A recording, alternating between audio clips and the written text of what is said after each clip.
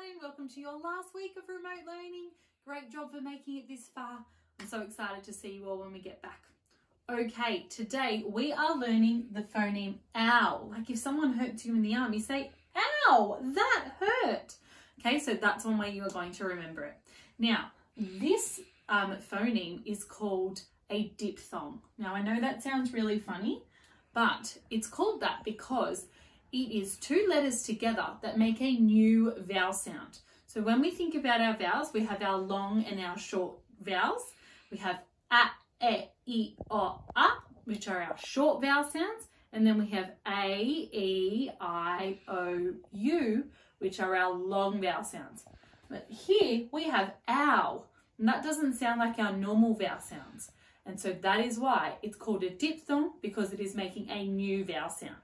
Now, usually when we have ow as a phoneme, you can find that at the end of words. For example, k, ow, and w, ow. Okay, it's usually at the end of a word. So what I'm going to do now is I'm going to go and do two more over this side, and then you can have a go on seesaw.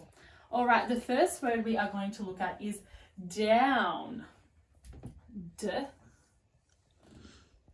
ow, n. Try that again. D, ow, n. Down. And the last one we are going to do is brown. B, r, ow, n. B, r, ow, n. Brown. All right, kindergarten. Now it's your turn to have a go on seesaw. Bye.